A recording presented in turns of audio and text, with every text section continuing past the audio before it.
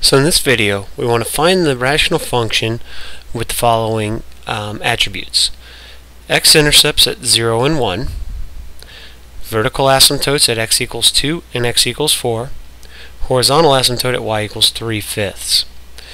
So what we're going to do is we're going to use this information to build our rational function.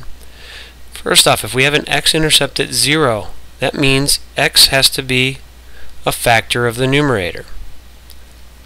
If we have an x-intercept at 1, that means our other factor must be x minus 1.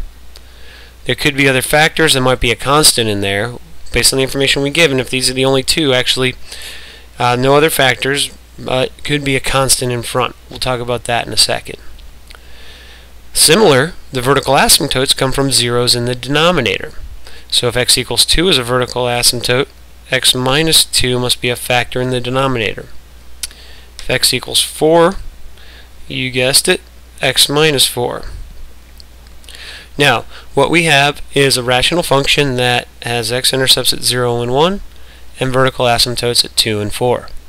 Last thing we have to do is the horizontal asymptote at 3/5. Remember how we look at this. If the power is greater on top, then it goes to infinity. If the power is greater on bottom, it goes to 0. Now if we look, we have a quadratic on top because x times x is x squared, a quadratic on bottom, x times x is x squared. That means it goes to the ratio of their coefficients, which right now is 1 over 1.